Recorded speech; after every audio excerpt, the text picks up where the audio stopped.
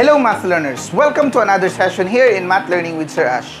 We have already discussed the several relationship of arcs to the central angle, arcs to chords, as well as the related terms about circles.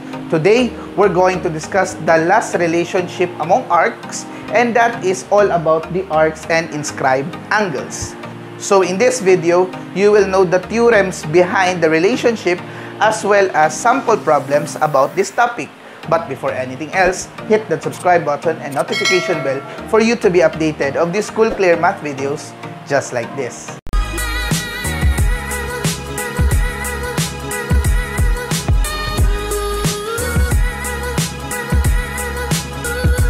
Hello math learners! Welcome to another session here in Math Learning with Sir Ash.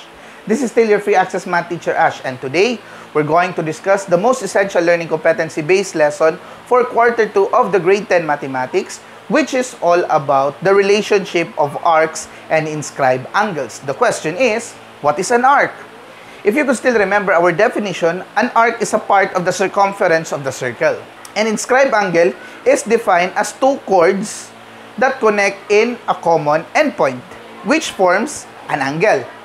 And that point lies on the circle. Now, what are the relationships about arcs and inscribed angles? We will talk 4 theorems that will support this relationship.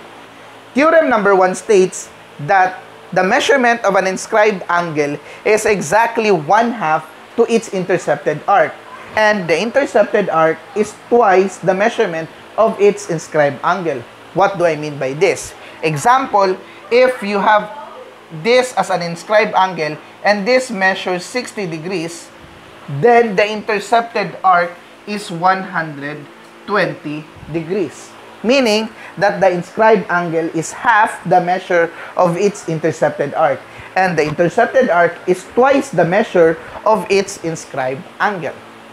Easy, right? Now, let's go to the theorem number 2. Now, theorem number 2 states that given that there are two inscribed angles and these inscribed angles intercepted the same arc, then the two inscribed angles are congruent. Now, what do I mean by this? As you can see here, this is one inscribed angle and this is another inscribed angle, and they have a common intercepted arc. If this intercepted arc, let's say that is 100 degrees, then the inscribed angle is 50 degrees. If this is 50 degrees, then might as well this angle is also 50 degrees. Because remember that intercepted arc is twice the measurement of its inscribed angle, and the inscribed angle is half the measurement of its intercepted arc. Easy, right? Now, let us go to the third theorem. Theorem number 3 states that if an inscribed angle intercepts a diameter or a semicircle, then that inscribed angle is a right angle. Now, as you can see in this example, we have here our inscribed angle, right? Now, the intercepted arc of this angle, inscribed angle, is a semicircle, or basically the diameter. Now, if that is the case, this will give you a 90-degree angle or a right angle. Why is that so? Remember that the intercepted arc, which is this one, is a semicircle that is 180 degrees. And half of 180 is the measurement of your inscribed angle, is 90 degrees, which is a right angle. Easy, right? Now, let's go to our fourth theorem. Theorem number 4 states that if a quadrilateral, meaning 4-sided polygon, is inscribed in a circle, then the opposite angles of that quadrilateral is supplementary. Now, what do I mean by this? Let's say this is point A, point B, point C, and point D. So, this is an angle A, angle B, angle C, and angle D. Based on the theorem number 4, if you add angle A plus angle C, that is both opposite angles of this quadrilateral, then the total measurement is 180 degrees because it is supplementary. Same goes if you add angle B to angle D, the answer is still 180 80 degrees. And that is the four theorems that talks the relationship of the arcs and the inscribed angle. Now, let us have the sample problems for us to have a concrete understanding about this topic. Okay, math learners, let's try to solve these exercises for us to have a concrete idea about the relationship of arcs and the inscribed angle. Now, we have our first figure, the circle Q.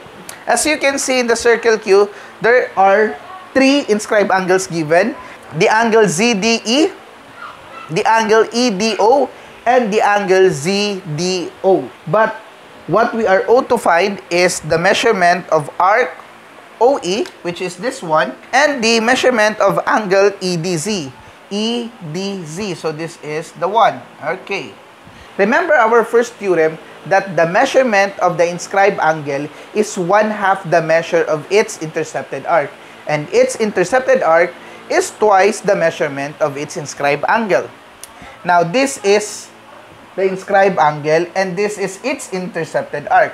So, if this is 23, then in order for us to get the intercepted arc, you just multiply it by 2. So, therefore, you will have 46 degrees. So, therefore, our arc OE is equal to 46 degrees. Easy, right? Now, let us go here. The given is an intercepted arc and the inscribed angle is unknown. So, therefore, the inscribed angle is 1/2 of the intercepted arc.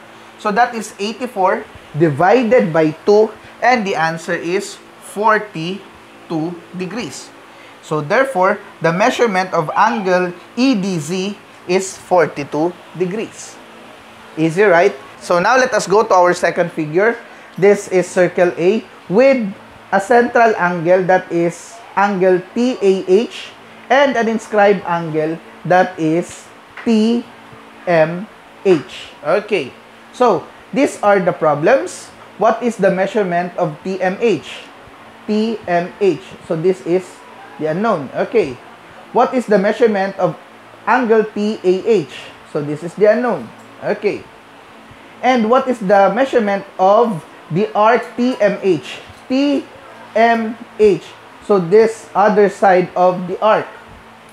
And what is the measurement of TMH and TH? Okay. Of course, math learner, the easiest problem here is this one. Seems quite challenging, but this is the easiest. Why? Arc TH is this one, and arc TMH is this one. Basically, it concludes the whole circle. And if that's the case, then the answer of this one is automatically 360 degrees. Easy, right? Okay. Now, let us go here. Since this is 78, our arc TH is 78, then remember our lesson in arcs and central angle that the intercepted arc and the central angle are equal. So, therefore, if this is 78, then this is also 78 degrees. So, therefore, TAH is 78 degrees. Now, how about the inscribed angle?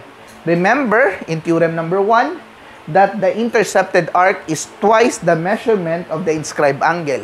So, therefore, we just need to get the half of this intercepted arc for us to get the measurement of the inscribed angle. So, what is half of 78?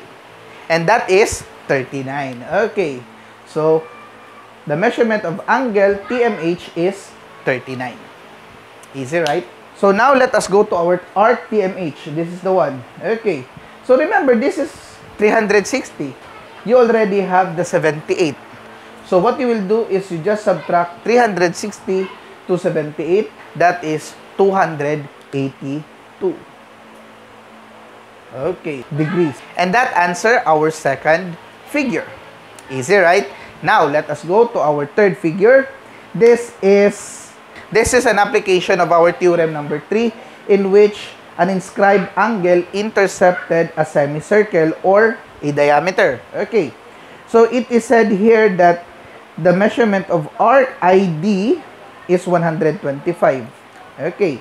So, what is the measurement of arc RD? RD. Okay, of course, since this is RD, that is a semicircle, right? So that is automatically 180 degrees. Easy, right? Now, let us go to the measurement of angle IRD. Since this is 125, and that is the intercepted arc of this angle, so what you will do is you just divide it by 2. So 125 is 62.5. Easy, right? Because 62.5 times 2 is 125. Okay, now let us go to our third angle, the measurement of angle RID. RID.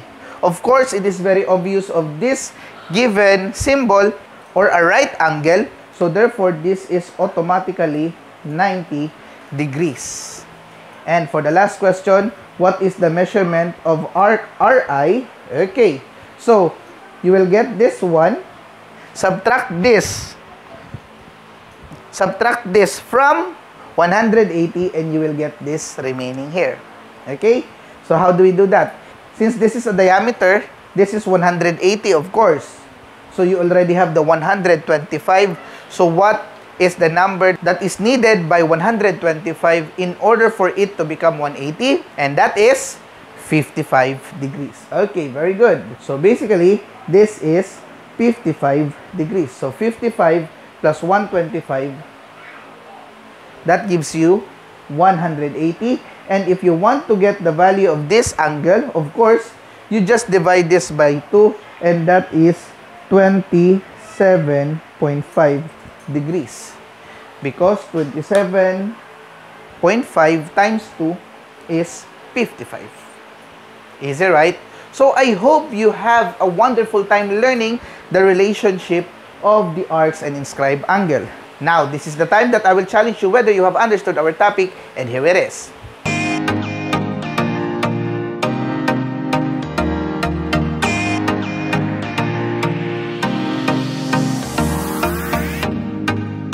Okay, math learners, I hope you have learned so much about our lesson for today.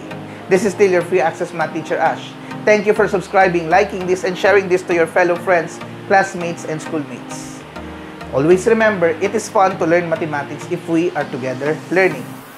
God bless, take care, and keep safe always. Congratulations, math learners, for arriving to this part of the video. If you think that this video have helped you, click that like button. And if you think that this channel can change the way you see mathematics, do not forget to click the subscribe button and notification bell. Thank you.